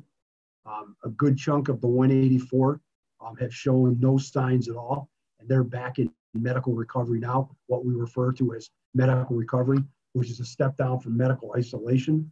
And one inmate remains in the hospital. He has been there for a couple of weeks, and the reports that I get twice a day are showing that he's improving, and the challenges around his O2 saturation. So that's a report from Mississippi. This is escalating our conversation internally about how to better manage that population. So I think that's the update there. And a lot of stuff I shared with Joint Justice today, I won't repeat when it comes to accountability and the opening of the Office of Professional Standards. We are focused now on our hiring process, focusing on equity, impartiality, and fairness in our system to include our employees. We're working with Tabitha Moore, the president of the NAACP in Rutland, to raise the bar when it comes to equity within our system. There's a lot of other stuff going on. I won't take up time. I'd be more than happy to talk to folks about it because I know you got a lot of issues to deal with the budget. So that is really a snapshot of what's happening. All right. Thank you for that update. And I think Senator Sears probably is the only member of this committee who has had to listen twice, but sometimes repetition is helpful. And we rely on him to keep it all in his inventory of knowledge. So thank you very much for that update as well. Other questions at this point? Matt, anything else we need from your perspective? I think we've covered everything. Thank you, though. All right. Yeah. So committee, Thank you. We are finished with testimony for today. we have time for discussion. I don't know at this point. You're free to leave the meeting at any time. Thank you, Commissioner. Senators. Have a good day, Senators. Thank you. Thank you very much. Thank you. Before we go to something else, can I just ask, do we have a all Senate phone call today at 4? Yes. Okay. What did that come on? Do you know? Did it come by? It was an email from Peter. Email from Peter. Okay. Thank you. Yeah, I've got. Okay. I was Peter Sterling. It came yesterday, Wednesday, 4:04, just to help you in your. Yes. Sometimes it gets lost. Thank you very much. Yes. And he had also sent out another email just before that on the floor schedule. Yeah, for next week. Mm-hmm. Okay. So on Wednesday earlier, he said that there would be a call at 4 and hope people can participate, and that we're going to what we'll be doing next week. And do you know, Jane or Dick, when our staff is going back to work, our committee staff people? I think as soon as you let them know. Mike Farron asked the other day if people would let him know when they wanted to meet, committee chairs. So I think if you contacted Mike, he could, Mike or Peggy. Yeah, I'm meeting Wednesday and Thursday this next week. Yeah. So I wasn't sure what time we get done Tuesday, but of course, it's kind of easy for me because Peggy's full time, but he said something about making sure to ask him, and he and Peggy would see what they could do to get your committee assistants. We're going to meet available in approach every afternoon, but we still have, or are we going to meet in the morning too, Jane, do you think? At the end, we might have to meet all day, but at this point, we're doing afternoons the same as we would. Yeah. And next week we'll have to determine, are the testimony. And people are asking, and we know that this session it's going to be driven by getting this budget for the last 3 quarters completed. We know that we have to have a budget in place by October 1st, just like we had to have by July 1st. So we are going to have to, if you want to back plan from October 1st, we're going to have a budget wrapped up by September 25th. So if people need to understand that for other committee work, that getting the budget completed is what's going to drive the timetable of how long we're in session. And we are absolutely have to be completed. So we have a budget in place by the 1st of October. So that's why we have the 2 hearings scheduled for next week.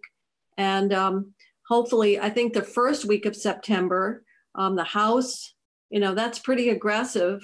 And then it would give us time. And then if we have a conference committee, so if we were to, just as a tentative deadline, have a budget completed by September 25th, we can back plan from there. But it's going to be the budget. And I know that Senator Ash had sent out a list of bills that will move forward, but not every bill is going to be acted on within this compressed period of time. No, I would hope that we were done this stuff by the end of September at the latest. Well, we have to be. Yeah. I don't think leadership wants us to meet after the budget's completed. And so the absolute deadline is October 1st. But we would want to get a budget completed for the governor either to sign or, and has happened in a couple of years, become law without signature. We have to allow some time. Well, if Tim would tighten up the other bills so they don't keep us down there for another week after, we should just do the darn budget and go home. Well, with all due respect, Senator Starr, the bills are in the other body that Senator Ash doesn't have much control over. And that will probably be the topic of discussion this afternoon at the 4 o'clock and with the chairs in terms of what bills will see action, because obviously this came up at the Legislative Management Committee, and the speaker was, you know, pretty adamant. And this is just because we've got 4 weeks. If something has been on the wall and not seen any action, don't think you're going to take it up now, is sort of the message. Yeah. Well, but they're, you know, typical. Well, so I got 2 little bills I'm taking up next week. Alice, I can't be at the meeting, so it's just the 2 little bills that Tim asked the Senate Judiciary to work on. Then we'll work on trying to understand what the House is doing to our use of force bill. Okay, what are the bills? Does somebody know other than you? Oh, he'll send you an email. Send me an email. Relief of abuse. Oh. Relief from abuse. It's H9 something, and a bill dealing with driver's license suspension. I don't know why they're so important. Either one of them are. Well, okay. I shouldn't say anything. Are you not there both days? What do you mean both days? No, I'm there next week. I'm talking about tonight at the chairs meeting. If you're going, if the all caucus meeting brings up what judiciary is doing, I won't be there at the all Senate caucus. Oh, okay. That's so you won't be at the all caucus, and you won't all member caucus, and you won't be there for chairs as well then. No, I'm protesting down at the Four Corners. No, seriously, I'd already made prior plans. What was the chairs meeting? Is that, can people listen in? You're the vice chair, right? I'm the vice you could go in my place. What time? I think that it's just going to be a continuation after the all member. Okay. So I think you're allowed to go in my place, Alice, because you're the vice chair. Yeah. Thank you. Okay. You were my 4-year-old grandson. So now we've had some other, in terms of the budget, any further discussion? Well, I would support that reinvestment of those dollars that Dick was talking about into the community, so these people won't get back into prison.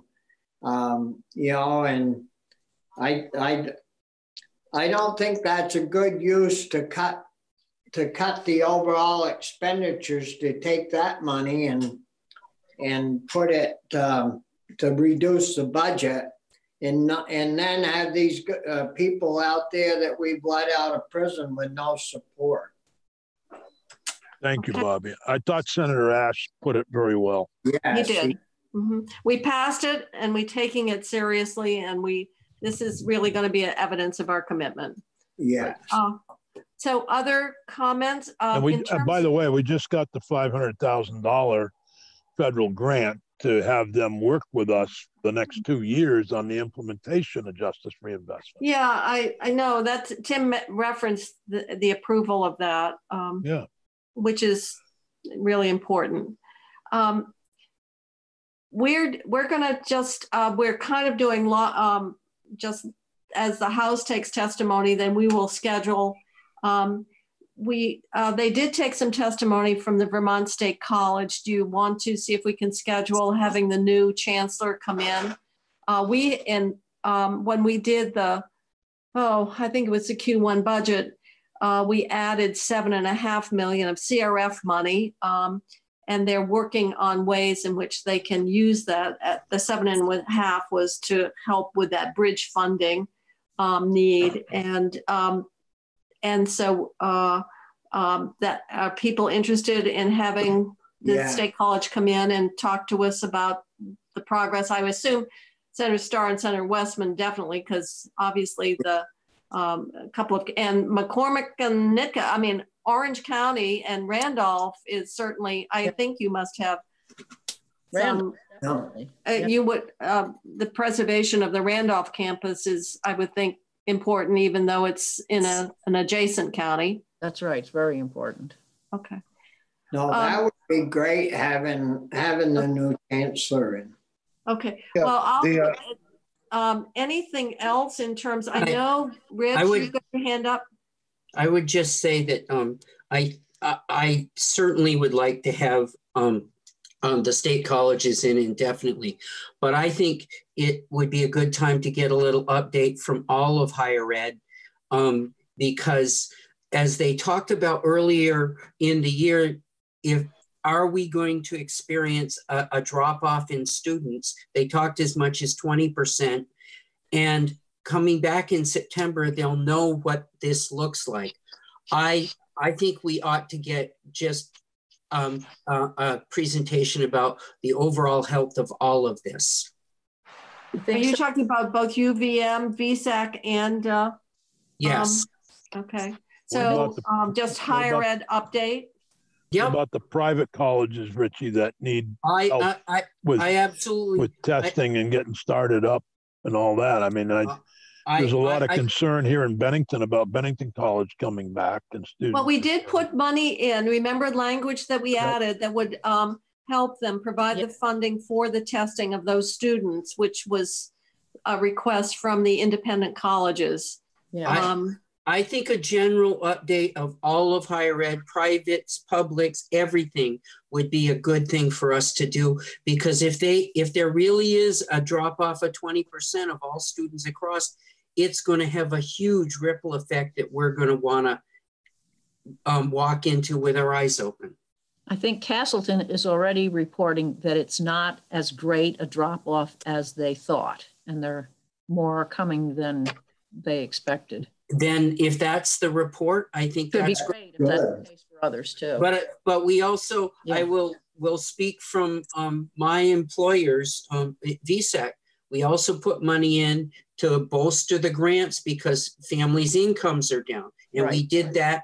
And that money for a lot of that money will have to be spent by December. But does that mean the second half of the year that those kids are going to have smaller grants? I think all of that we need to look at. Well, they've only got so much money, so we may have to understand at the extent to which there are resources, unless the federal government gives us additional money.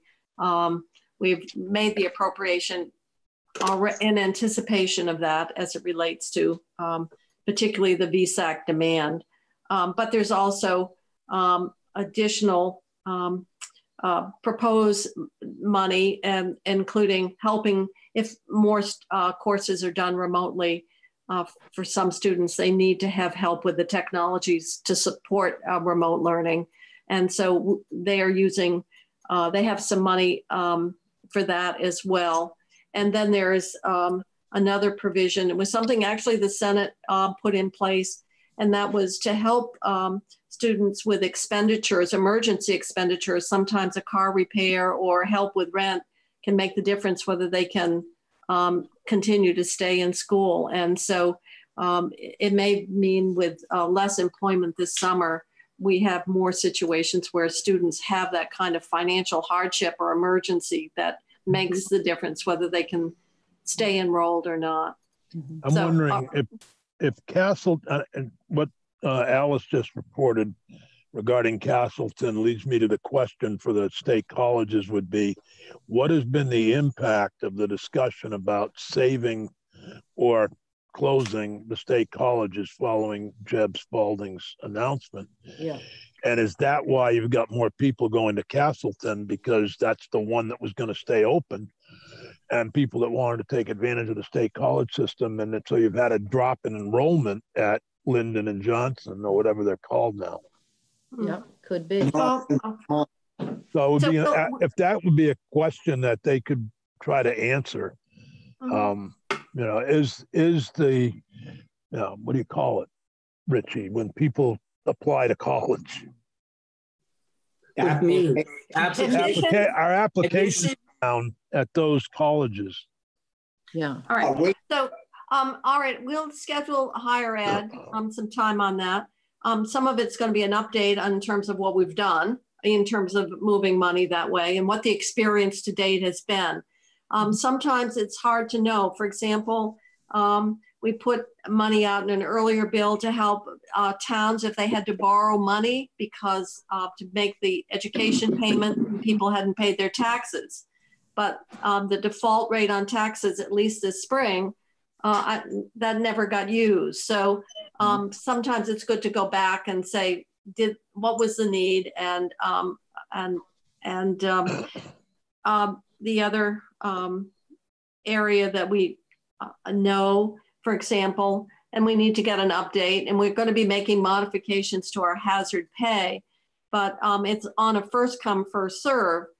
We tried to do the estimate of eligible employees the best we could. It wasn't intended to say we only intend to, meet a partial need. Our goal was to provide an appropriation that would fund the benefit for the estimated number of employees. So if in fact our estimates are off, then we may need to go in and look at adding some more money to that, because that was a concern around the message that went out from the agency, and that is this is a first come, first serve benefit.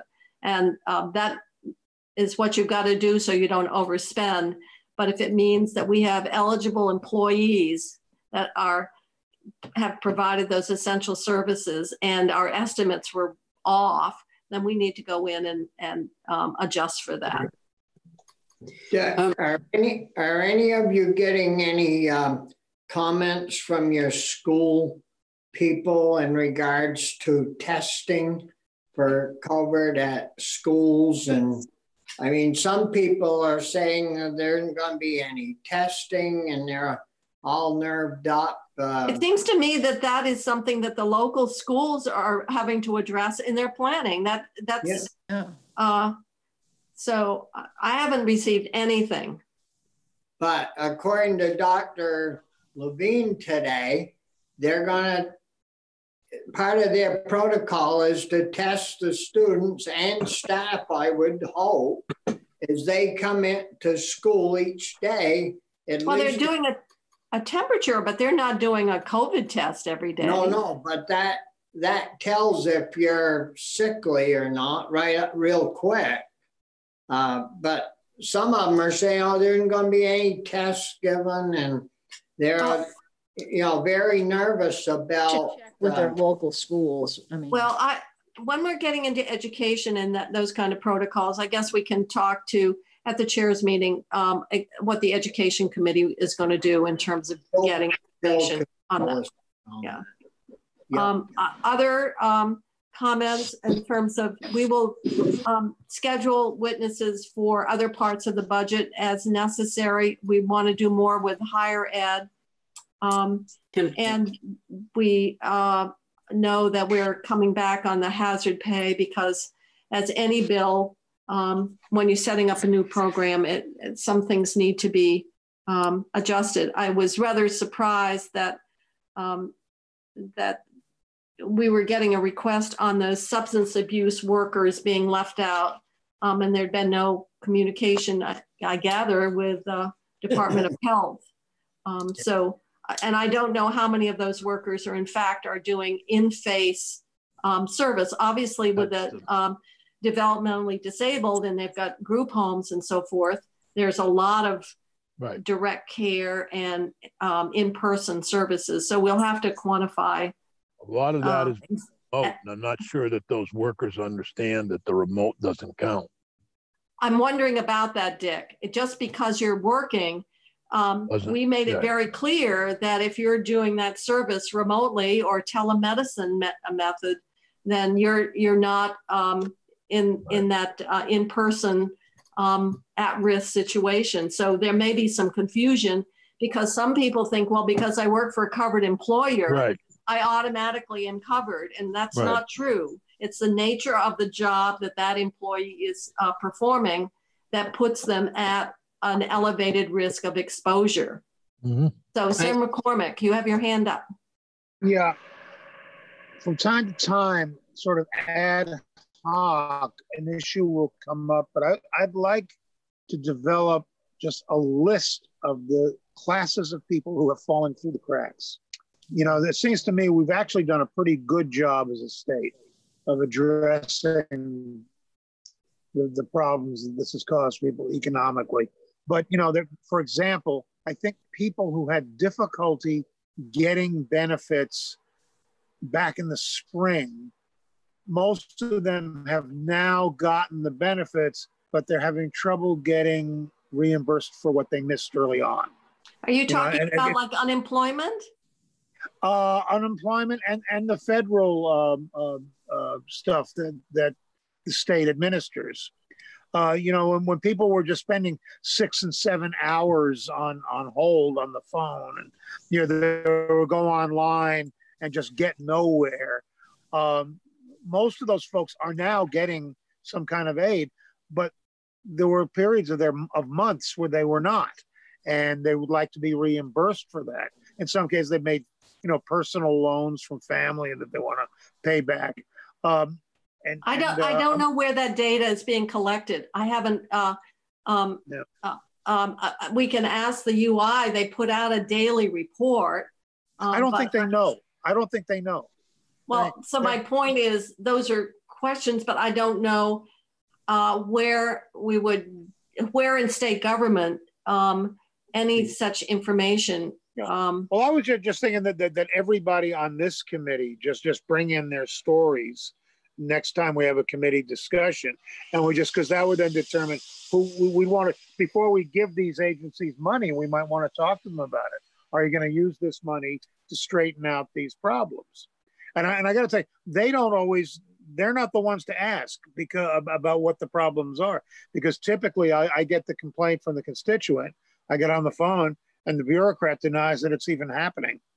You know, well, I think where there is a big problem is with people getting through to the adjudicators. There are still people stuck out there who are waiting for adjudicators. And I don't know how many adjudicators they have, but that is still a problem with some people not getting through the adjudicator system. And they've been calling, doing the same stuff they were doing early, but it's mainly adjudicator.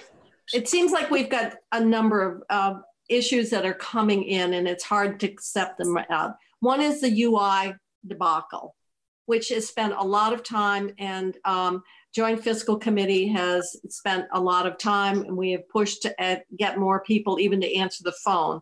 But answering the phone, if you don't know the answer, or you don't know how to navigate the system, or you don't know the rules, it doesn't get you to some resolution. That's right. So that's a lot. That I believe has been a topic of discussion by economic development.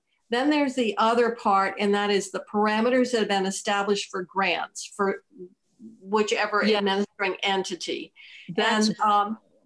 And so there was a lot of controversy around the decision that the legislature made around sole proprietorships. Yep. Those decisions are going to be revisited in the proposals that are being advanced by the administration. Yes. And the policy committees will have to consider them. So I think some of this is going to happen naturally by virtue of either what's in the CRF proposals that the administration is presenting that would address some of these, like the sole proprietorship. Senator McCormick, you have your issue about the husband and wife, and that's something I would think you would want to send to economic development. And you know, I mean, we've got people in ag that are still upset that we didn't give the full amount that the governor recommended. So there are a whole host of there is one of it. What?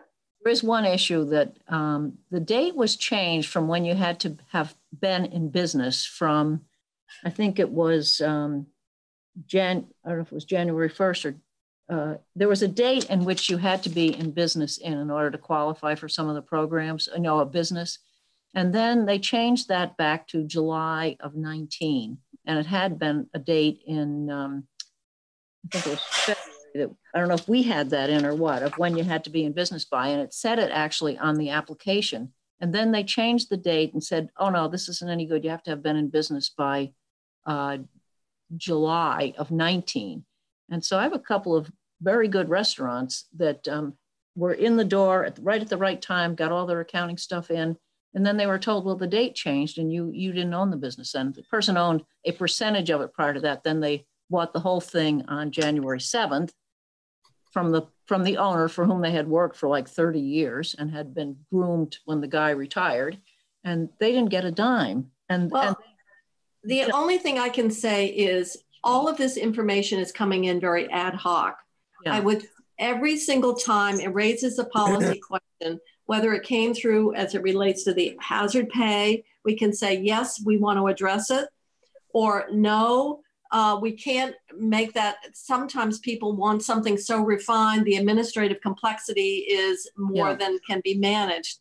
But I would ask all of us that have either around the hazard pay being a problem, which I've been collecting and we're going to be doing some changes, or any of the grants, that you take the questions that have come to your attention and send it to the chair of the policy committee so that they can, when they're doing their work, they can then say, get testimony as to, can it be changed? What are the reasons it's why it is?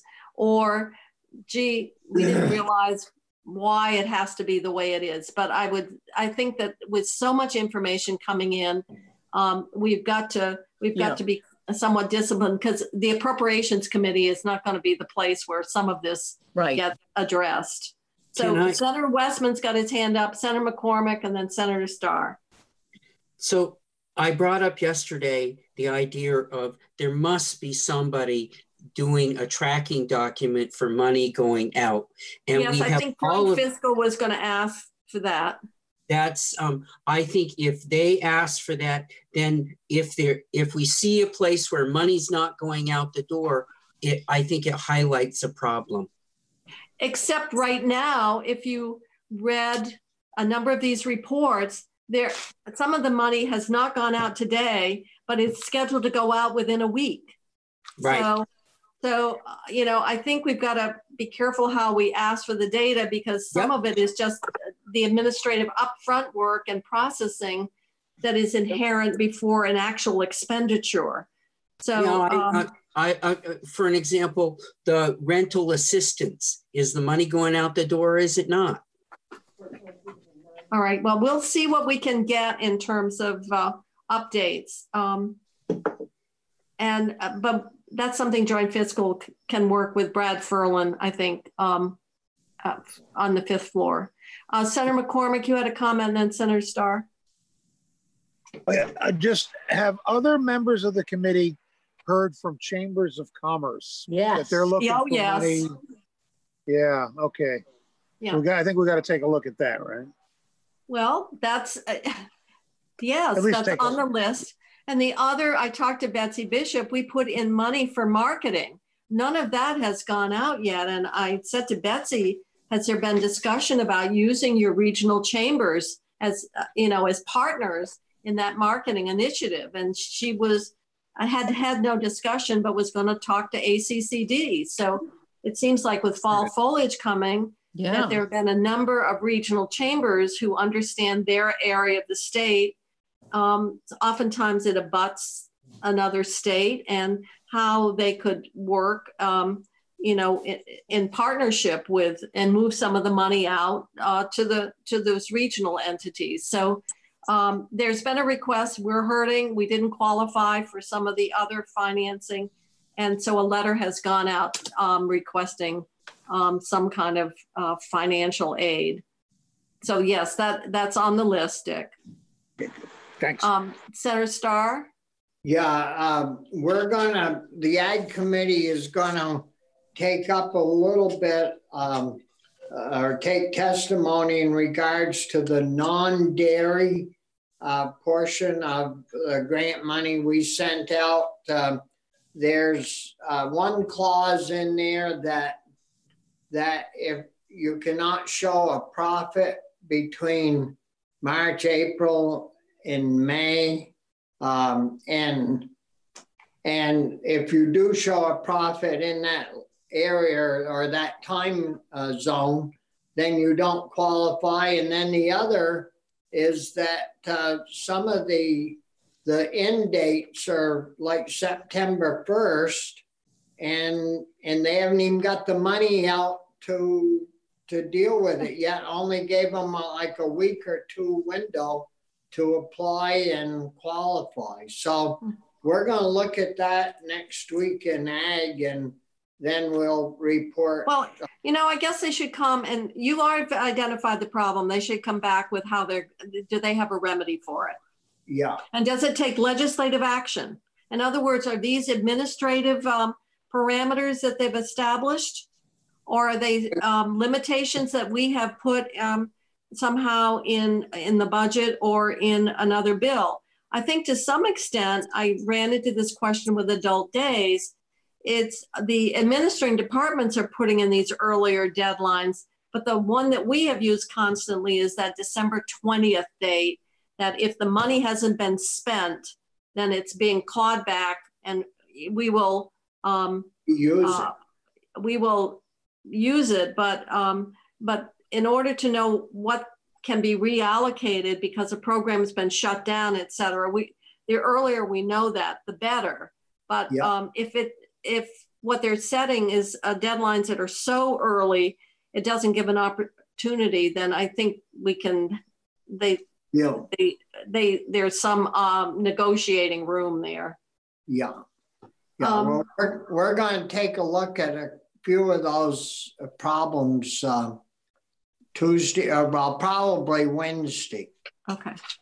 All right. Well, I would think if you know what the issues are and you've told the secretary, what they ought to have is a proposal in terms of how they feel that they can either address it or they feel why it's problematic to address it.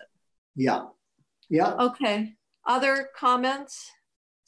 Otherwise, I'm going to suggest we call it a day for the committee. Is tomorrow Friday already? Yeah. Yes. Oh, yeah. Friday the 20. I think. First. Friday the 21st. Huh. Today's the 20th. Today's the big Women's Suffrage Day. Yes, I know. So the 21st, we're meeting at 1:30, and we've got Dale and we have DCF coming in tomorrow afternoon. So unless there's further discussion or requests that people want to make, I'm going to suggest that we adjourn the meeting for today.